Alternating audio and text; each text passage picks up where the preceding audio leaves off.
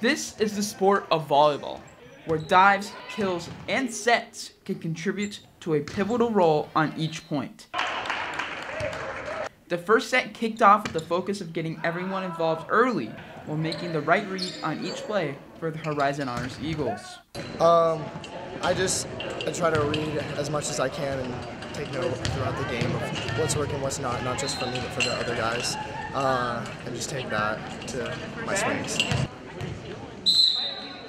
For the Eagles, the team overall recorded 42 kills, with Matt Murphy leading the team with 18. Horizon Honors looks to use this momentum and intensity to improve overall. We have to take this and clean up our mistakes and move forward and play hard with intensity. They can't take any team for granted, and they've got to work hard. The Eagles defeated the Barry Goldwater Bulldogs in 4 sets to improve to an 8-1 overall record. They look to improve on their mistakes and will look to enhance their strengths as playoff time approaches. 2017 we were in the finals, lost in the state finals to Cienega, so they really want to get back to the state finals, and this time they want to come away with a win. So they're working hard every single day, and we just take one match at a time.